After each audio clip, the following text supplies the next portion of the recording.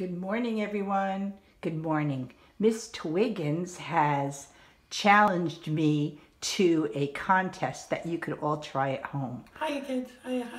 What we've done is made a maze of right and left feet and right and left hands. And the trick is to follow it without falling down. Now, there's a couple of things I want to tell you first. All you have to do is use your feet and hands and trace around them, so that's easy on regular paper.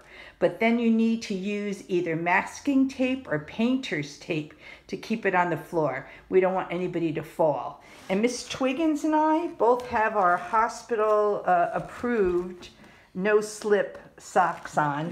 You're a fall risk. Yeah, I'm a fall risk. And so if we do this in the hallway, if anything bad happens, we can grab onto the hall. And you can make this as long or as short as you want. So I'm going to let Mrs. Twiggins start first. I'm going to go down the other end of the hall so you can see her.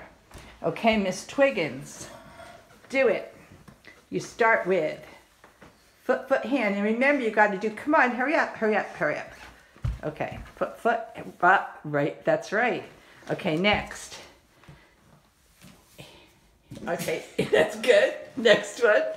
Foot.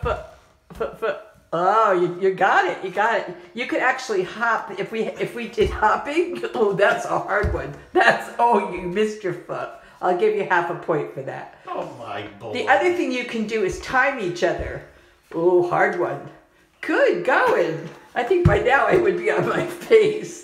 Oh, is that the correct hand, Miss Twiggins? Okay, yes, good. Okay, keep going, keep on going. You're doing it, almost there. Come on, 2 more. Get that foot over there. Okay, two, yes.